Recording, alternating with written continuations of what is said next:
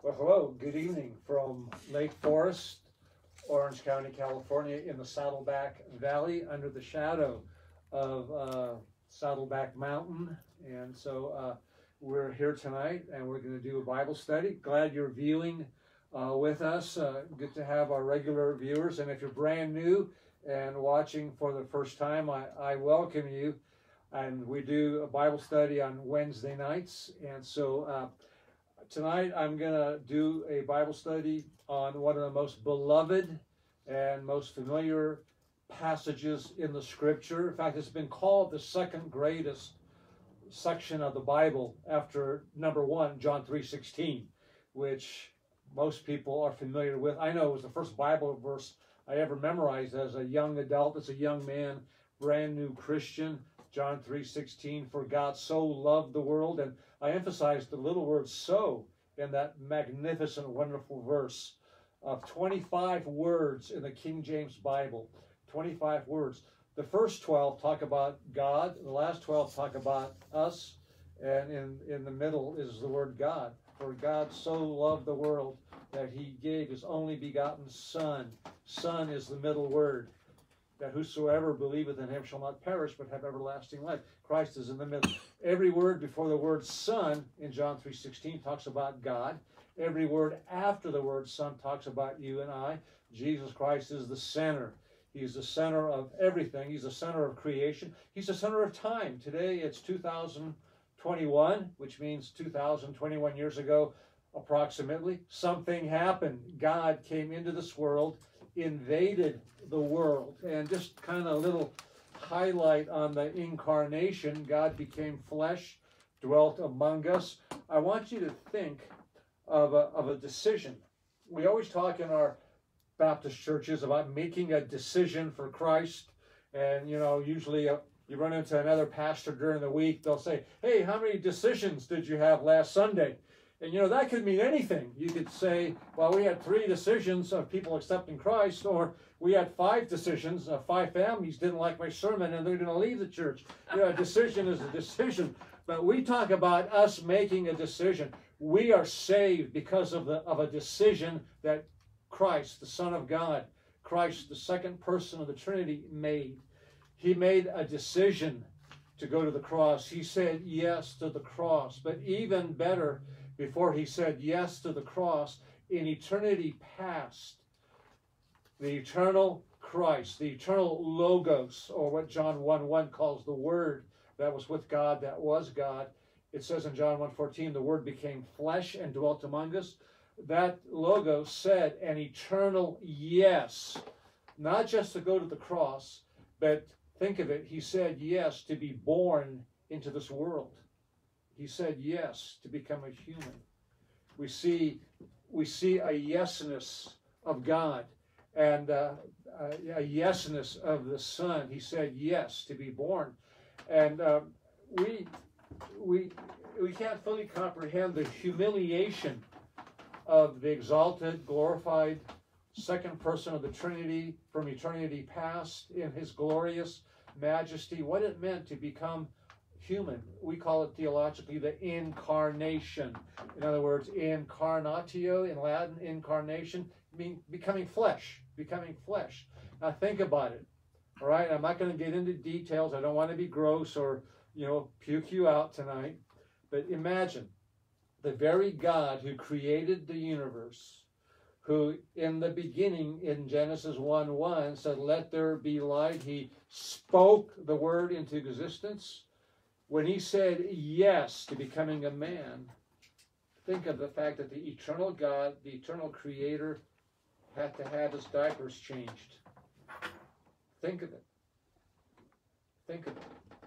He was born of a female egg, but not a male seed.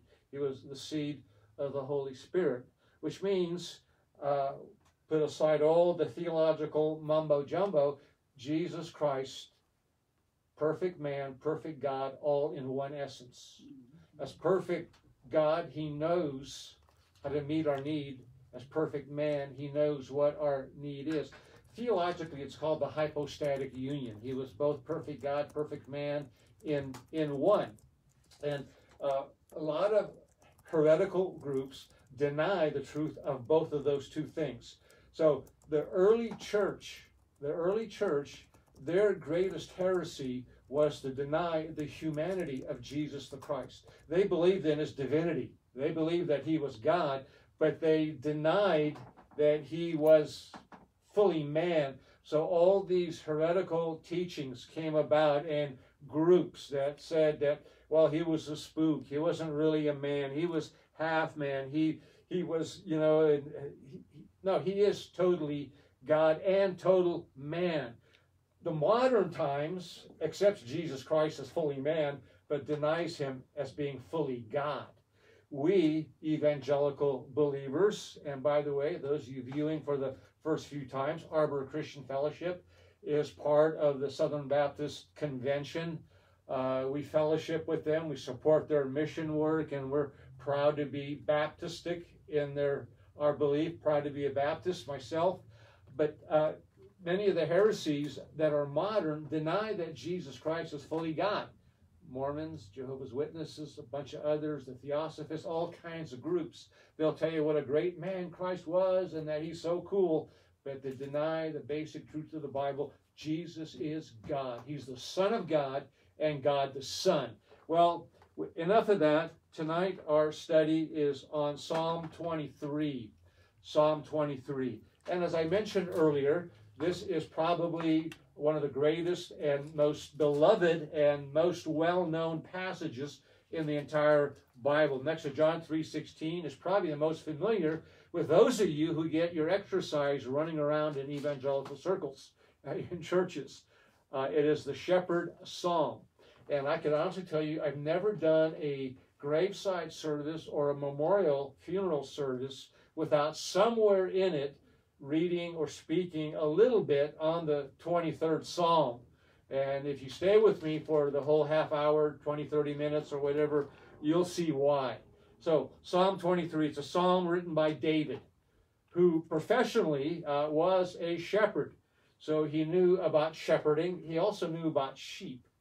And let me tell you a couple of things. Biblically, there's a metaphor that describes the people of God or the children of God.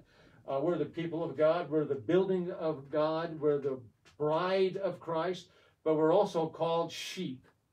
And there's a couple of interesting things you may not be aware of with sheep. First of all, sheep tend to have a mind of their own and tend to wander away from the sheepfold. And second thing about sheep is that they easily get disoriented, discombobulated, and lost. And they end up walking around in circles, and the shepherd has to go after them and bring them back. The third thing that we need to know about sheep, and some of this might relate to you or I, or those of you listening, is that a shepherd sometimes has to force feed the food and the grass to the little lamb or the little sheep. They are sometimes stubborn and won't eat, and you have to force feed them. I think every mom has had some kind of similar experience there with their toddler or child or young one.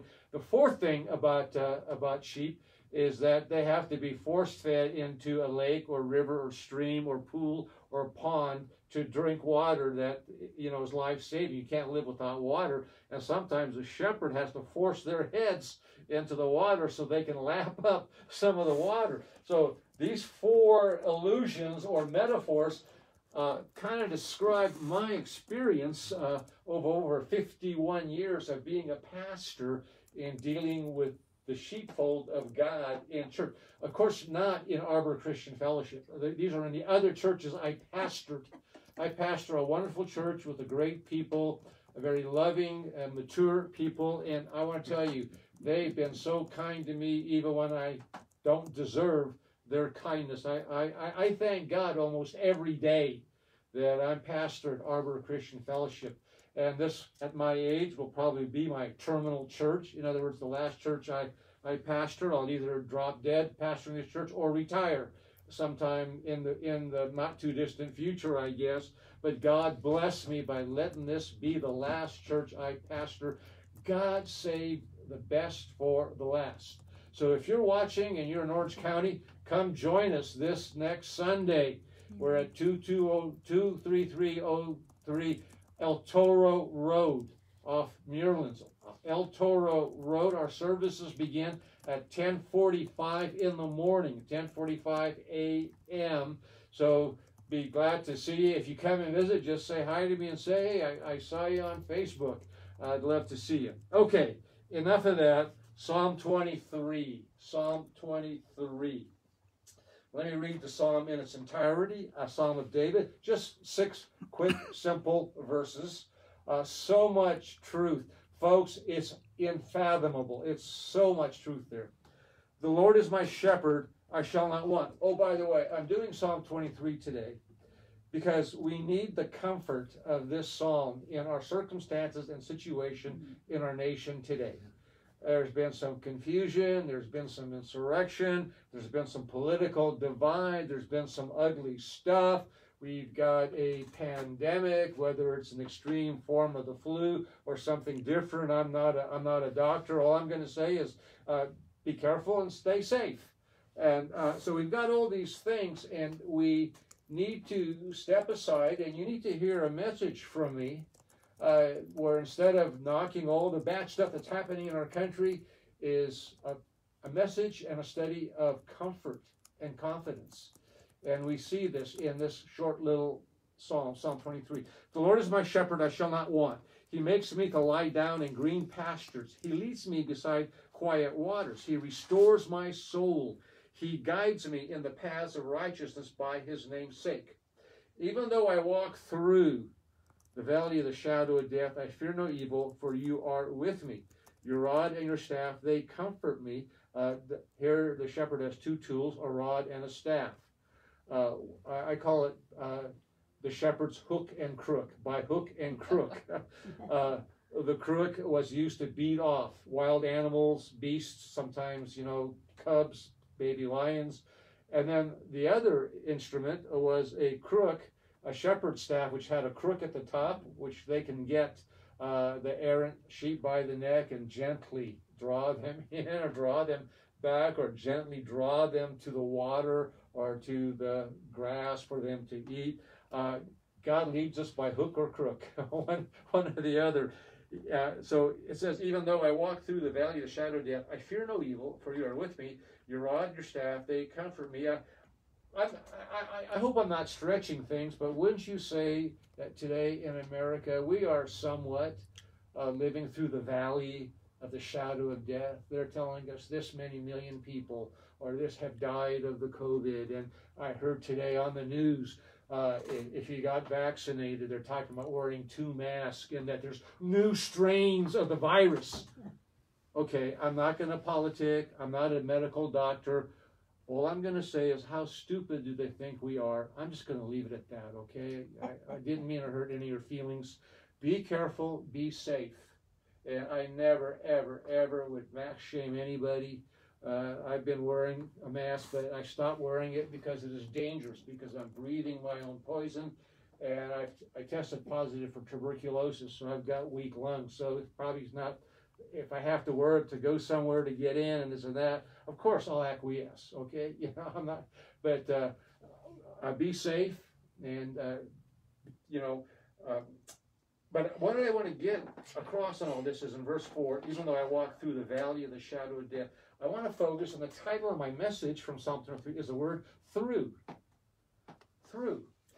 Andre Crouch and the Disciples had a big Christian song. I mean, I heard them play it live at some concerts and speaking gigs and whatnot. It's a song called Through It All. Through It All. He leads me through it all. And some of you from the 80s may remember that song. But look real closely at verse 4 at the word through. Even though I walk through the valley of the shadow of death. It doesn't say, even though I circle around in the valley of the shadow of death. Even though I'm stuck in the valley of the shadow of death, it says, even though I walk through. It's leaving it behind and walking past all these shadows. I will say one thing. Charles Haddon Spurgeon, a great British expositor of 150 years ago, said this. If you've been living in shadow, or it's shadow time, you've been living in the shadows, there's no shadow unless there's a light above. There's no shadow unless there's a light above. And I would say in our context, it's the light of Jesus Christ. Jesus said, I am the light of the world. Even though I walk through the valley of the shadow of death, I fear no evil. You are with me. Your rod and your staff, they comfort me, even though it might seem like, an instrument that's blunt, and when they grab the neck to pull them back or pull them to the food or the water before they thirst to death.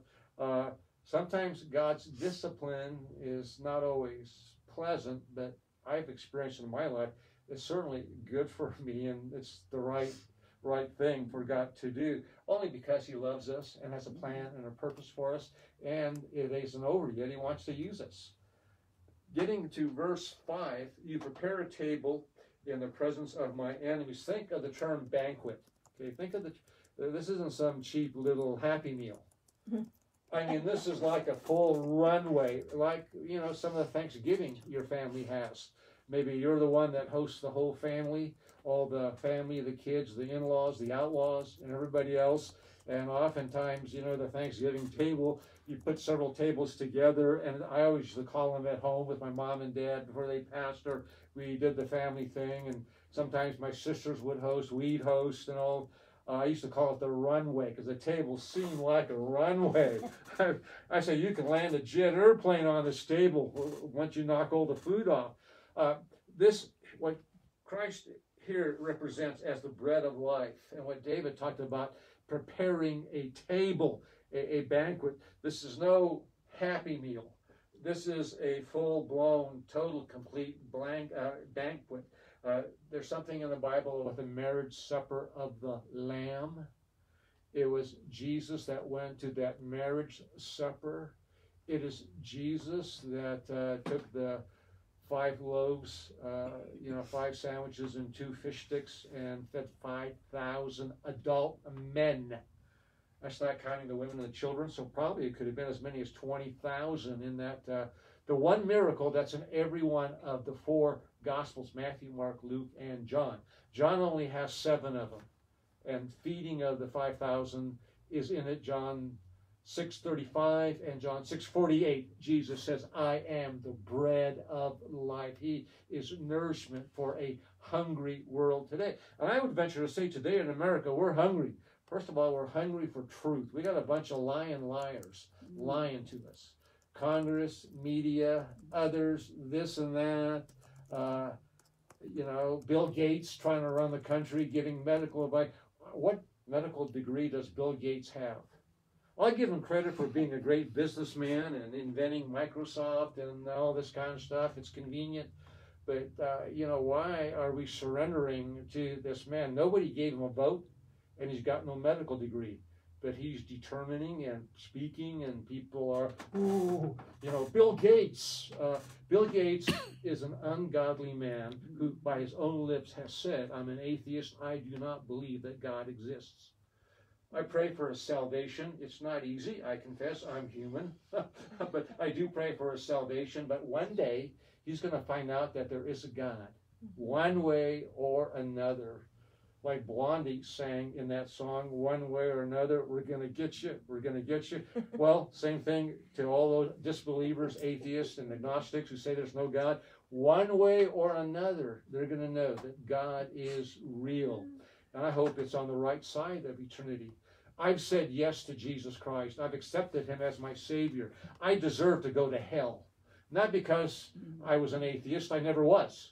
I was a skeptic. I was a disbeliever. I wanted nothing to do with God. I thought being a Christian was good for little sissy boys and girls and little old ladies, but a real man, a real woman don't need God. How wrong I was. I prayed to receive Jesus Christ, and I can tell you now, it takes a real man, a real woman to stand for God, to live for the Lord. So what we see here is in the presence of my enemy. It says here, he's prepared a table. You have anointed my head with oil, my cup overflows. And then the verse 6 is the capstone, the summary, great promises. Surely goodness and mercy The word mercy is hesed, or loving kindness. Surely goodness and loving kindness will follow me all the days of my life, and I will dwell in the house of the Lord forever. Did you catch the juxtaposition of life in this world on earth and our dwelling place in eternity in heaven? Surely goodness and mercy will follow me all the days of my life, here when we have footprints and footsteps on planet Earth. But then it says, I will dwell in the house of the Lord forever. The first readers that read this thought this meant the tabernacle or the temple, but in reality it does mean heaven, living and dwelling with God, not just in a separate house, but in God's mansion, in one of the rooms. It's going to be a big mansion. It's going to be a wonderful mansion. Those of us that have had loved ones that have passed, that are believers, be a grand reunion. Amen. So let's get into a couple of things about the 23rd Psalm. First thing, this is everybody's psalm. There are many psalms that are addressed here that are to the king or to the people or the temple hosts. They're designated as a psalm for somebody, some to the king. This one is, it's everybody's psalm. There's nobody in particular that this psalm is to, which means this is my psalm and this is your psalm too. Speaking of the possessive, notice the Lord, it doesn't say the Lord is the shepherd. It doesn't say the Lord is a shepherd. What does it say? The Lord is my shepherd. The Lord is my shepherd. It's like the confession of doubting Thomas in the book of John, chapter 20, verse 28. Doubting Thomas, we call him, because he was a skeptic. He was not there with the other disciples when Jesus first appeared to his herd or group, or the 11, before they appointed a new one. That happened in the book of Acts. Thomas wasn't there. He skipped out, bugged out. He was the first Sunday night church absentee. Okay, Thomas was the first church absentee, cut out from the fellowship, and he thought it was all over. Jesus is dead and gone. He thought that he wasted his whole life in following this Galilean and a bunch of other fishermen following this Jesus, and it all ended bad. It seems so temporarily and on the surface, but Easter Sunday changed all that. And some way, somehow, Thomas missed out. And so when some of the disciples went to him to invite him to the second Sunday church service in the so-called church age, Thomas said, I ain't going. He's dead and gone. I don't believe. Oh, they said, he's alive. We saw him. Thomas, smart aleck, wise guy. Even though I call him smart aleck, wise guy, I respect the fact that he wanted real proof and real evidence. And I respect the fact even more that once he saw the real proof and the evidence, that he surrendered to God. There are some of you out there, you've seen the proof, you've seen the evidence, but you've yet to surrender to Christ. I challenge you to surrender to Christ. Back to doubting Thomas. Doubting Thomas said this, unless I stick my finger through the hole in his palms and stick my hand into the side, that I will not believe. I will not believe. And guess what happens? Jesus shows up. And here's the beauty of the grace of God. Is Jesus, instead of confronting Thomas in front of the other disciples and saying, Thomas, you turkey, you creep, you bozo, you idiot. He says, hey, come on, reach here and be believing. Commit yourself to me. Thomas gives probably the all-time, ultimate, greatest confession in the New Testament in John 20:28. He doesn't say, the Lord, the God. He says, my Lord and my God. My Lord and my God, out of his skepticism. And when he saw the truth and the proof and the evidence, he committed, he surrendered. Another thing about Thomas died on the mission field, was martyred in India. He started churches in India. And I've had privilege, as I preached in India, to preach in many churches called the Martoma Church of India. The Martoma Church of India, which was started by Thomas, doubting Thomas, and his followers and disciples and his legacy. I call doubting Thomas, then pouting Thomas, and then shouting Thomas. He shouts, "My Lord, my God." And so one of the things that we see about this 23rd Psalm is that it begins both with the Lord and ends with the Lord. Verse 1, the Lord is my shepherd. Second verse. It ends, I will dwell in the house of the Lord forever. It begins and ends with the word Lord. There is the Lord. I call it the Lord sandwich. The Lord sandwich. And we're in between. We're there with him. We see a couple of things here. We see, first of all, the presence of the shepherd. And then we see the promise of the Savior. The shepherd is also the Savior. But getting back to that topic and really the title of my message, and the one key core truth I want to get across tonight is, once again, that word through. We are walking through the valley of the shadow of death. In some ways in America, if not physical death, perhaps the death of the American culture, perhaps the death of the American way. They're trying to change everything. They're trying to change all kinds of things here. And we need to stand up. And this may be a disciplinary thing from God to call us back and to call us to him, to give us a second chance. And even though America is not Israel and a formal covenant nation like Israel, well, I believe God had a hand in the founding of America. God had a purpose for this nation, and it was founded on the Judeo-Christian principle. The signers of the Declaration of Independence covenanted together, and when the last two words of the Declaration of Independence were written, the word sacred honor, the Declaration of Independence begins with God as creator and ends with God, uses the word sovereign judge. It begins with God as creator. That's the book of Genesis. It ends with God as sovereign judge. That's the book of Revelation. I can make a case that our nation was founded on the Bible. Genesis, the Declaration of Independence, Genesis and Revelation. And then in between there is providence, God moving. Providence is from the word pro-video. We know what a video is. It's to see. Pro means before. To see something before. God's providence. So focusing in once again on verse 4, even though I walk through the valley of shadow of death. Think of it. It doesn't say that we are walking in circles. It doesn't say that we're stuck in the muck, in the mire of the valley of the shadow of death.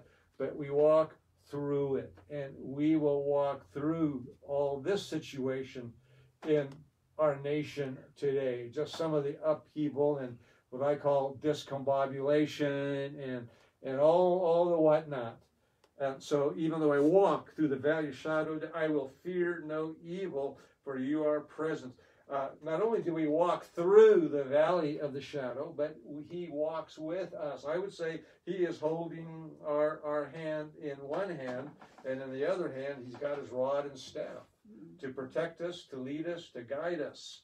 So we see just some basic things regarding this verse. Overall, this shepherd's psalm, it was familiar in the ancient Near Middle East, the work of a shepherd. Many of those cultures were pastoral shepherd society, and even the kings in ancient times, in the ancient Near East, compared themselves, and even though they were sovereign kings with their right of so-called royal blood, the Bible says that we're all made of one blood, and by the way, the Bible says that we're all of one race. On the inside, we're all of one race. That's in the book of Acts. the kings compared themselves to shepherds in their leadership capacity. And that's what a shepherd does, leads the sheep, Verse 2, I want you to notice, he makes me to lie down in green pastures. These green pastures talk about our rest and security in him, in the severity, their serenity. He leads us. The Hebrew here says he leads the sheep to tall grass so they can eat. He feeds them. He nourishes them. And then notice the next part. He leads me beside quiet, still waters. Quiet, still waters to sip from. It's a picture of rest and peace. Picture of satisfaction. He guides me in the paths of righteousness for his name's sake. Here is our walk. We have our worship and our walk in this passage of Scripture, in the ways that are right to God. I want us to realize as we focus on this, the presence of the shepherd, and then the promise of the shepherd. We see a couple of things on our part. We see our reliance on him in verses 1 through 3. Our reliance. And then we see our residence. Our residence. We live and dwell in the house of the Lord, so to speak. We have a spot. And notice the end of verse 6. I will dwell in the house of the Lord forever. There's an aspect of resurrection in this. Eternal security and serenity.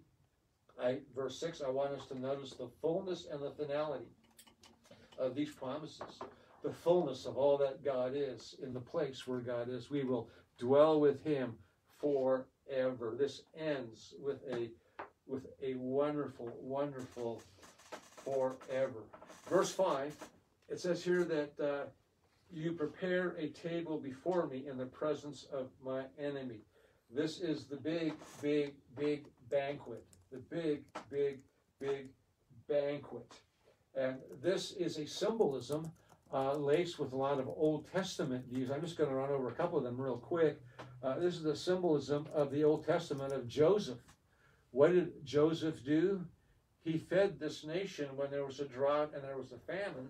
And through his commitment to God and following up God's word, through his shrewdness and ingenuity, Joseph single-handedly provided food for his nation during a time of total famine. And while the world was starving, he set aside for the future food, and they ate. Jesus is a type of Joseph. I could do a whole series, a whole sermon series on Jesus as Joseph. Joseph was rejected by his brothers. Christ came unto his own, and his own knew him not. John 1:11. Joseph was sold. Joseph was sold for a pittance.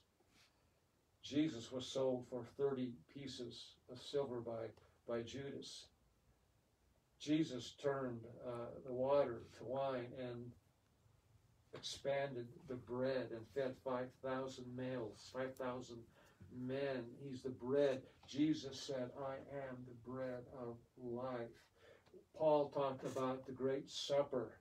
The book of Revelation talks about the end-time marriage supper of the Lamb. And maybe the Baptists are onto something when they have all these potlucks with food. Food in the Bible is looked upon as a thing of blessing, a thing of fullness, a thing of presence. It guarantees non-famine, and that Christ is our nourishment. So notice, you prepare a table before me. I want you to notice when you go back home tonight or tomorrow morning when you read this psalm, I want you to notice the contrast of the eyes, or us and God himself, the eyes and the he's, the eyes and the he's, or you, in this just wonderful, wonderful, wonderful contrast. Here in this psalm, there's sevenfold activity of the Lord. Sevenfold activity. 7 things that the Lord does, that the shepherd does for the sheep. 7 things. Now, it's amazing, once again, and maybe the number 7 You've heard me harp on about the number 7, how it is an ideal number. And there is truth to numbers in the Bible. Biblical symbology. 1 is a number of God. Our God is 1. He is 1. 2 is a number of witness. 2 is a number of witnesses. It talks about 2 witnesses. In the church, if there's a complaint or an accusation of scandal against the shepherd or the pastor, there has to be 2 witnesses. The book of Revelation at the end time, it talks about in the end time during the Great Tribulation, 2 witnesses that appear. 2 is the number of witnesses. 3 is a number of God, of course. Trinitarian, 3 in 1, 1 in 3, God the Son, God the Father, God the Holy Spirit. And then 4 actually is a number of earth and humanity. It's the number of earth, 4 seasons, 4 north, east, southwest, 4. 5 is a number of judgment or God's movement, 50 days, Pentecost. 7 is the number of perfection. It's 3 and 4 together. 3 representing God, 4 representing humanity. 3 and 4 is 7. It's God and man working together. 7 is the number of man. Now, I forgot and left out one number. The number before 7 is the number 6. 6 is the number of sin or falling short. 6 falls short of the number 7. Sin is described in Romans 3:23 as falling short of the glory of God. 6. And I don't have the time to go through all the things of the 6s in the Bible. Only one, book of Revelation, chapter 13, verse 18. There's the number of the devil, the beast. Actually, it's the number of the Antichrist, and it is the number 666. Another Trinity, but an unholy Trinity. 666 falls short of the perfect number 777. By the way, 777 whips 666 every time. It's worth saying again. 777 whips 666 every time. And if we're seeing 666 activity today in America, anti-Christic activity, I just want you to know 777 whips 666 every time. And even though you may feel a discomfort or a discombobulation, maybe a pit in your stomach, maybe some anxiety, maybe the news depresses you, and maybe in the news hearing about, bottoming out the virus and herd immunity and so many getting shots and things, and you're getting mixed messages, get your shots, wear 2 masks, and there's new strains coming. I'm thankful that the Word of God is true and pure and unmixed. Amen. Is solid and true and straightforward. 777 whips 666 every time, and that 777 is our shepherd. David puts it in verse 1 as my shepherd, your shepherd, my shepherd, your shepherd. So getting on the numbers, I got on the numbers because in this 23rd Psalm there is 6 activities of the Lord God. 7 activities that God does. He makes, He leads, He restores, He guides, He is with us, He prepares a table, and He anoints our head. So getting to that anointing, verse 5 at the end, you have anointed my head with oil, my cup overflows. Anointing of oil meant several things in the Old Testament economy. Those that read this originally understand that. First, a king was anointed. Oil was put on his head as a symbol and representation of his being set aside. Oil was also, prophets were anointed with oil. And so the anointing represents a refreshment from God and also an assignment from God and something to do for God. You have anointed my head with oil. And then he says, my cup overflows. Once again, we see the presence of the shepherd, and then we see the promise of the Savior. We see the shepherd Savior, the shepherd Savior. We see that he restores us. He leads us and guides us in the paths of righteousness that he has revealed to us. And he sets a table before the presence of my enemies. Another meaning of table and banquet is fellowship, enjoyment. You're sitting at a banquet at a table, you're with friends and family, and it's just a wonderful time. Generally speaking, you're not going to have hated enemies sitting at your Thanksgiving dinner. I mean, unless they're a relative, and that's a completely different story and things, but you're not going to have enemies. And here it's all of God's people at this wonderful banquet. It's a fellowship. It's a fellowship time. It's a togetherness. And so we see here that as we finish this and we see the last verses, eternal security and serenity, surely goodness and mercy will follow me all the days of my life. Notice this part of verse 6, all the days of my life here. But then in the end, we dwell in the house of the Lord forever. What a contrast. We have refreshment, we have guidance, we have protection. Notice the rest for the restless that we had. Verse 2, he makes me lie down in green pasture. He leads me beside quiet water. He restores my soul. He guides me by the quiet waters and the green pastures. This talks about rest and removal of our stresses, and just, in giving all our cares to him and having this rest for the restless. And wouldn't you agree with me that today we're living in a time of real restlessness? I mean, any city can break out. Any city can break out in riots and burning of buildings, any kind of a police shooting. And I support the local police.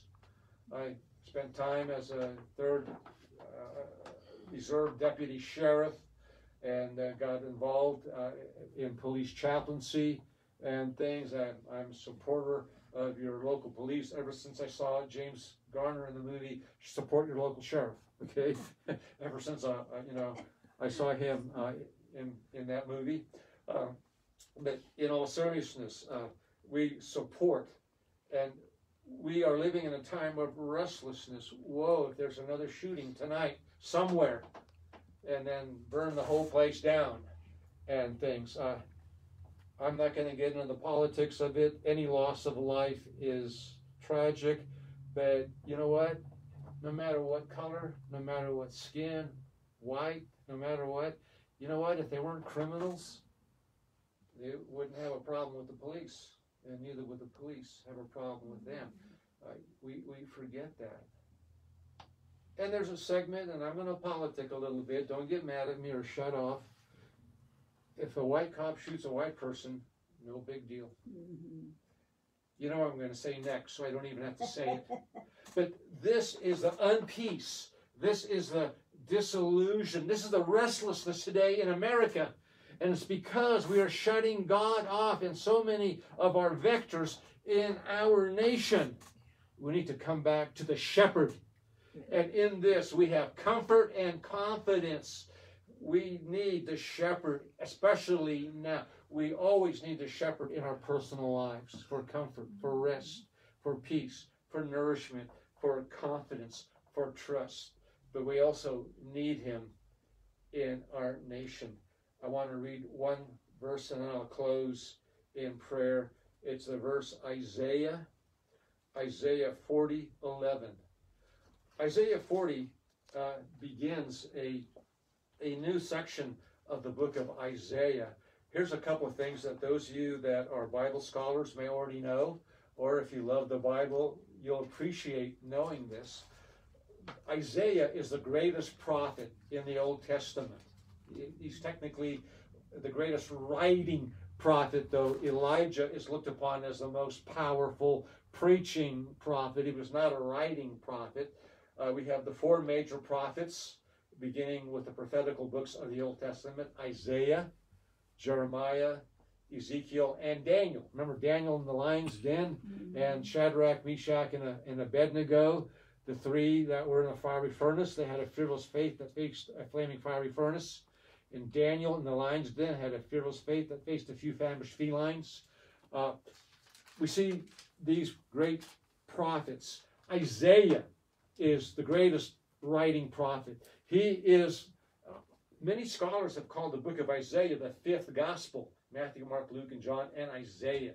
Because there's so many direct, the prophecy of the virgin birth, 7:14. The prophecy of Christ dying on the cross, Isaiah 53. All kinds of, and here's the amazing thing. Here's the wonderful unity and the structure and the architecture by the Holy Spirit of the Scripture. The Bible has 66 books. Isaiah has 66 chapters. The Bible has 39 Old Testament chapters.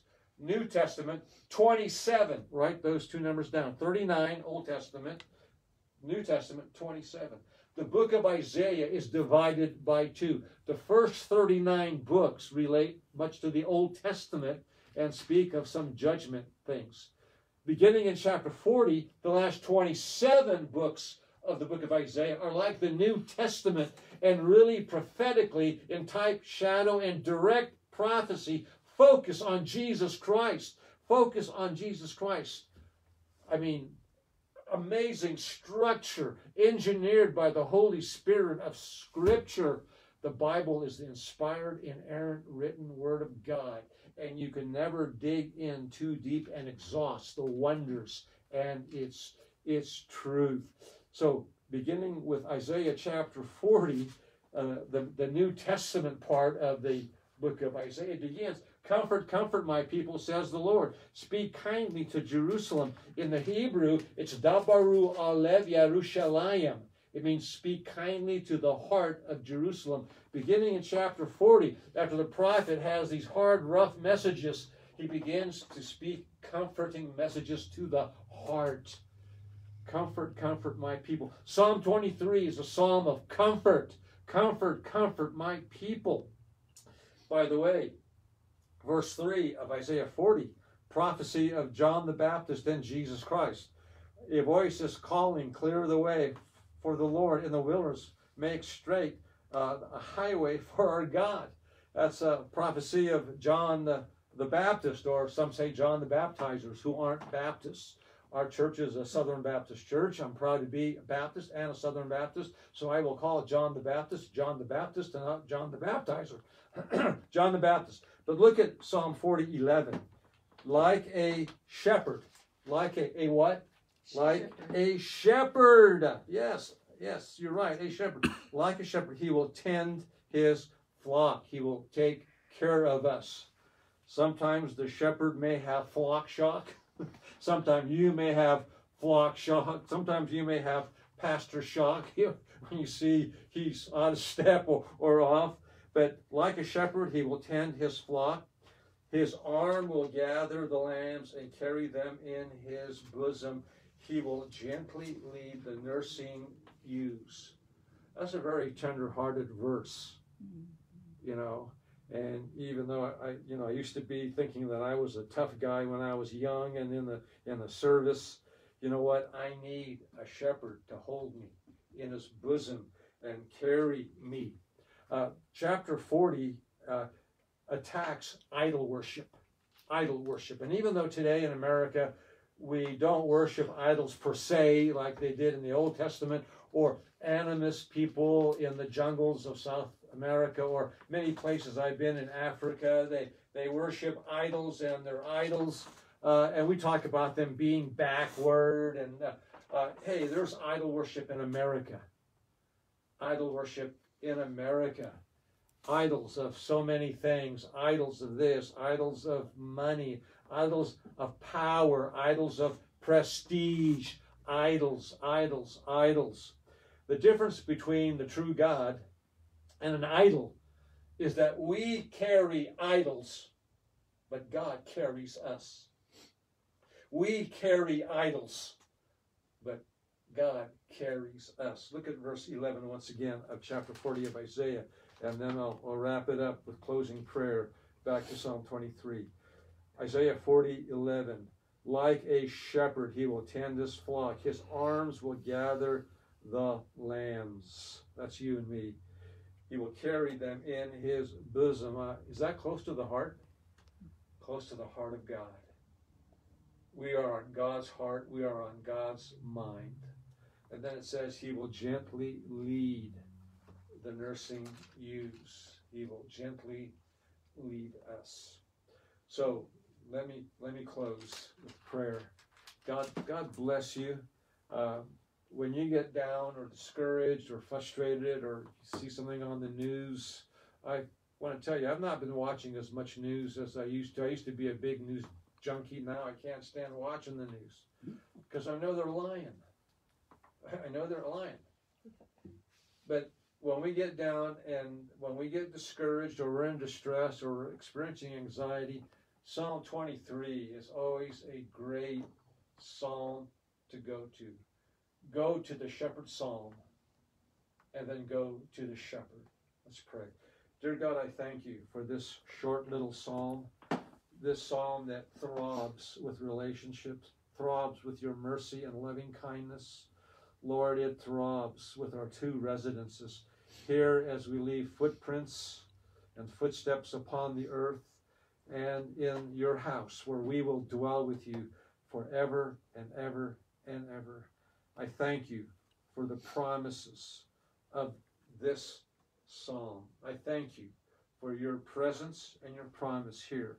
For I pray in Jesus' name, amen. God bless you. Don't forget Sunday, 10:45 California time.